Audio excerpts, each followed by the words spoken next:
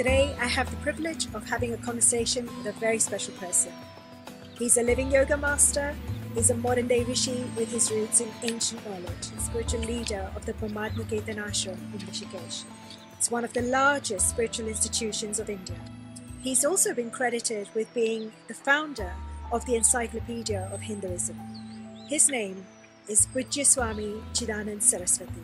I have this image of time as you talk about now, the past, the future, but there's only the moment now. I have this image in my mind of a cartoon strip. You know how a cartoon strip is nothing but a series of pictures that are moved through the video could kind of move through very quickly, and so it looks like there is motion in each. It's like a moving thing, but actually it's not. It's just a series of still pictures, which, because of the illusion of the way that the speed has been used to show those pictures, it looks like something is actually moving. How do the rishis see time? Is there any validity to that image? Like this is just a snapshot now, picture now. Rishis saw not only through the pictures, they see beyond the picture also. They see beyond the pictures also. They see in the time, there is a space in the time also.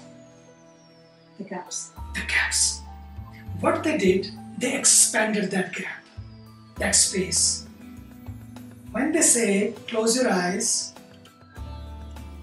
try to connect, even in those moments, you have just this much time of joy, of that extreme happiness, that final, ultimate happiness, ultimate peace. That moment, even during the whole day or during the whole life, that much is there. The rishis said, expand that joy, that space, and you expand that space and keep expanding, and believe me, that becomes the ultimate joy of your life. Then you go beyond time even. Then time waits for you, you don't wait for the time. Main thing, expand. Expand. Expansion is the key. We shrink ourselves and we lose our joy. We lose our peace. We lose that oneness. Just expand and enjoy that space. And expand that space. And that space, when you expand, you will be amazed. It will be only here. It will be expanded in such a way that the whole world will become you. There will be no distance or difference between them and you. Me versus them. It's not like that. That's why what they did, they expanded in such a way. Then they gave the mantra, the whole world is one family. Vasudhaiva Kutumbakam. Where these mantras came? It was not mere the bookish knowledge or it came from the brain. That was experience. And that experience came from that expansion. They kept expanding in such a way that whole world became one family. And they could give these mantras. That's what is needed. Is that expansion of the gap should that become a part of a meditation practice? Every day, every minute, every moment. When does it happen? When you take the in-breath at the top of the in-breath, when you have a moment there, or at the out-breath? It happens both times. When you become one. That's it. When you become one, this happens. It's not there, it's there. All the time. My curtain is removed. Now the sun is shining. Curtain is on. Is the darkness in the room? It's not we have to remove the darkness. We have to bring the sun from somewhere. Sun is shining. What I have to do, I have to remove my curtain. I have to unveil my curtain. My curtain of my ignorance, my arrogance, my Maya.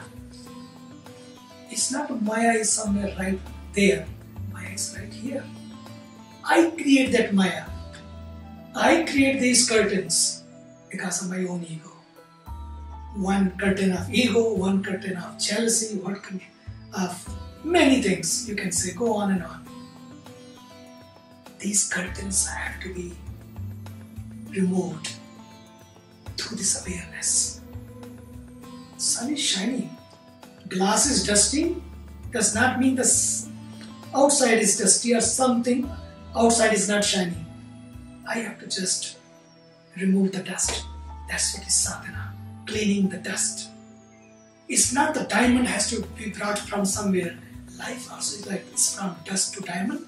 No. It's just removing the dust. Diamond is right there. And dust of our own egos, own jealousies, own expectations, own judgments, own desires. All these small petty complaints also create the dust, create the clay. The moment the clay is taken care of it, the Buddha is shining. The light is there. And for that, we need that anchoring. We need that grounding. We need that connection. Close your eyes and listen to that voice. But the problem is, there are so many voices are inside of us. It's difficult to identify that voice. And that's why you have to connect to your GPS, God's perfect system. And it can happen, God's personal system to you. Connect to the GPS. And no problem. Okay?